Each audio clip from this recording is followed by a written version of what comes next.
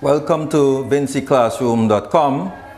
Today we are looking at CAPE A-level maths, that's advanced level maths. We are looking at Unit 2, Module 2. I'm Elvis Daniel. I'm sure that you're excited to be with us here today, and we'll be looking at the first topic that is in Module 2, that's sequences, and coming out of sequences we'll have recurrence relations. So we hope that you are going to just pay some very close attention to what we will discuss today. Now the first thing we need to know is what is a sequence.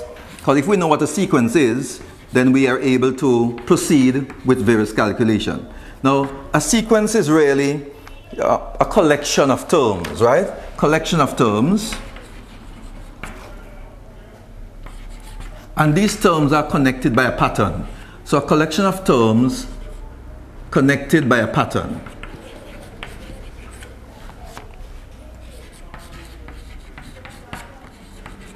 So when we speak of a sequence, we can define a sequence, for example, as AN, which means we can have the term A1, A2, A3, so N can change, UN, etc. So we can have U1, U2, U3, because there are many terms in the sequence, right? Now the first thing we want to do is to look at listing some terms in a sequence. Listing terms. Look at this example.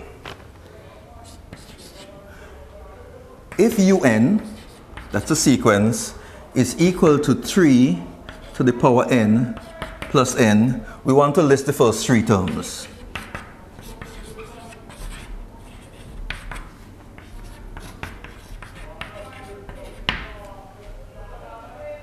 Right, now listing the first three terms, and we are going to start, knowing that n means natural number, and we'll be familiar with that. We start, natural means counting numbers, we'll start at 1. So n will be 1, 2, and then n would be 3. So it means that we can find U1, U2, and U3. So U1, we'll find U2, and also U3.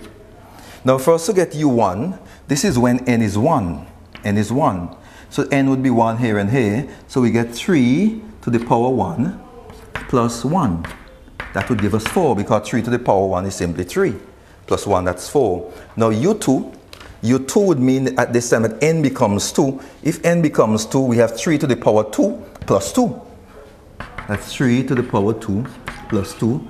3 to the power 2 is 3 squared, or 9, plus 2 would give us 11. So we have two terms so far. Now U3 would mean that n is now 3, so we get 3 to the power 3 plus 3. That's 3 to the power 3 plus 3.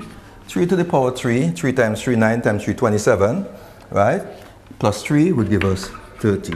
So 3 to the power 3 plus 3, so we get 30 there. So that's our first example in listing terms. Let's look at another example as we move along. Suppose we have AN, given the sequence, AN is equal to n factorial on n plus 1. We want to list again the first three terms.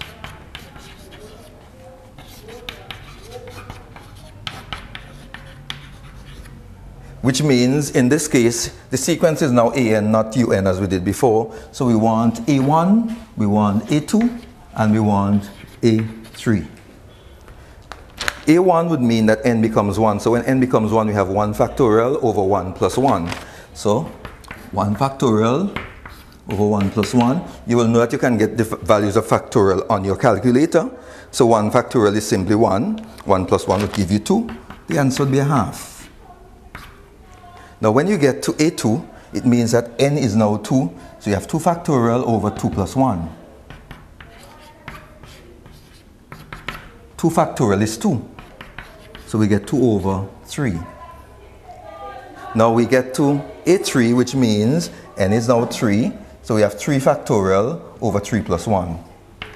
3 factorial over 3 plus 1. Now 3 factorial is 6. And there is a way, if you don't have a calculator, of working out the factorial, because 3 factorial really means 3 times 2 times 1. 2 factorial is 2 times 1, and 1 factorial, as you know, will just be the 1. And 4 factorial will be 4 times 3 times 2 times 1. So it's really taking the number and reducing it by 1 until you get down to 1.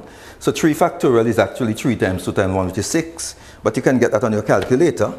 So we'll get 6 above, and below we get 4. And that will give you 3 on 2 if you cancel, and that's 1.5, 1.5. So those are 2 examples in listing terms in a sequence.